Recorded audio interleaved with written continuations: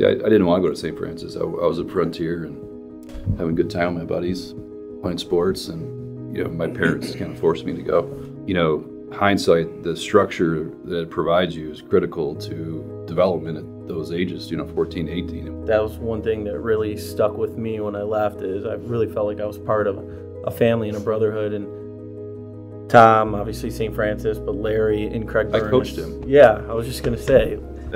The teachers there, they care about you. They instill so many values, into your everyday life that you can't help but take out and take with you once you graduate. It's named after St. Francis and trying to carry out a lot of the things that he did while he was here on earth. It gives you that sense of being a part of something that's very special and important. Our company's built on people, good people. We have a hard job to do, but the logo is kind of three-sided, and Mike has it in a lot of his PowerPoints. And we look for three qualities: humility, work ethic, and compete.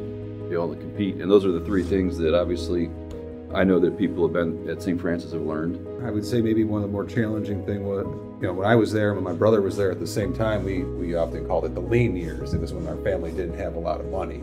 So that was kind of one of the bigger challenges was, kind of as a family, growing up during the lean years, not having as much to spend elsewhere. I strongly believe that giving back can provide that environment to make strong men who strive for excellence. Because in this day and age, not for nothing, you can see a lot of young men getting lost. I didn't know it then, but I know it now, that if I didn't get the financial aid from other alumni or wherever it was coming from, I would not be going to St. Francis. My parents would not have been able to afford it. St. Francis gives you the single best opportunity to go to a better college or go to a college for free.